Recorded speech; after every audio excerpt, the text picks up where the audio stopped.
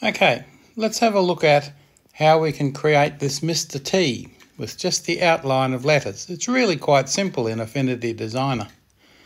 Let's just start a new document. Device, doesn't matter. Let's make it transparent. That's what I like. Hold the OK down and there we go. Now pinch it in a little bit so I can see the whole thing.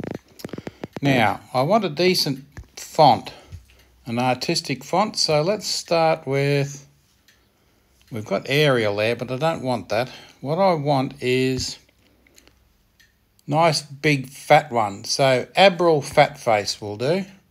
Fairly common font.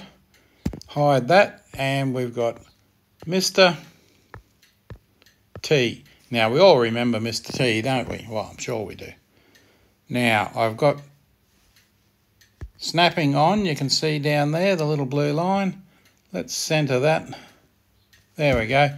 Nice and centred. Now how do I get that to an outline?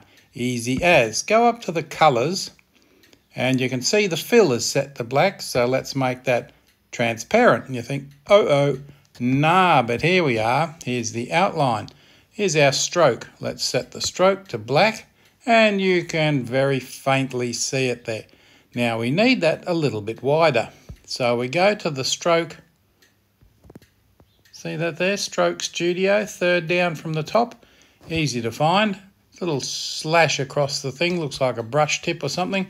And it's set at 0.5 at the moment. Now what I want to do is drag the slider along. So it's 0.2 maybe, 3, 4.6. Can I make that 4 without it sliding off? No, we don't want 40, but 4. There we go, 4 points. That's all right, and that's the outline.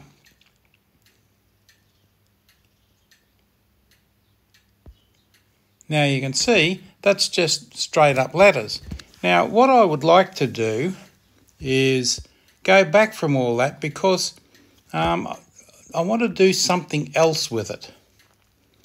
So let's just back right out of that. There's Mr. T and you can see I just used the symbols down there, left and right, show, do and undo, little arrows. They don't quite fit on my iPad mini screen, but that's all right. So we're back at Mr. T, the text, and that's pretty straight up. That's all we want. Move, oh, let's drag that back into the screen. Jumped out for some reason. Now let's go up here to the top and convert to curves. So that whole Mr. T is now curves. You can see that there. M-R-T, Mr. T. Now I want to highlight all those and do the same thing as I did before. Make the curves black and the centre, the fill, clear. Now we go back to the curves. Stroke Studio, go back to the stroke if you like, and 3 points. Oh, very delicate at this size. 4 points. There we go, there's Mr. T.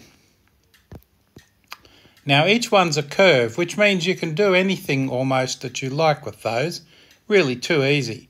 So now let's just, we've got all those selected and there's a reason for this because what I want to do is merge the curves. So it's still curves, it's not text, it's curves, which means it's SVG.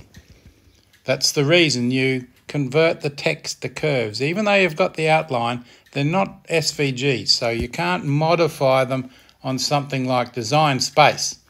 So here we are, we're all curves. They're all joined back together as one theoretical block, and I want to do something else with them. Let's just hide that for the moment. We'll go to Studio. Pexels will do, and B-E-A-C-H. There's the beach. Let's find a picture of a beach. Now, which one did I use? That one will do.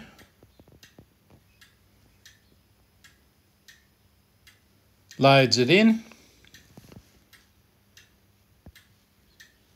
Let's just move it. We'll get rid of that. So it's centered over the whole thing now, and you can put that wherever you like. That's about center. We don't need to worry about doing anything else at the moment, because what we're going to do now is just take hold of that image and drag it halfway. See, it's halfway in the center of the other one. Let it go. And there's Mr. T acting as a mask. Isn't that cool? And that's all there is to it. Very nice.